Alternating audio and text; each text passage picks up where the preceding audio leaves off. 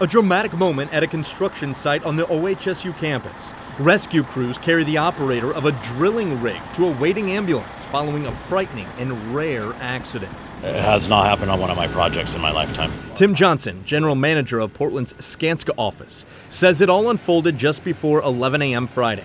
A 100,000-pound drilling rig tipped over at the site of OHSU's hospital expansion project.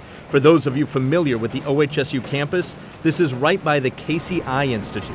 We're told the accident left the drilling rig operator, who's employed by Pacific Foundations, pinned inside the cab.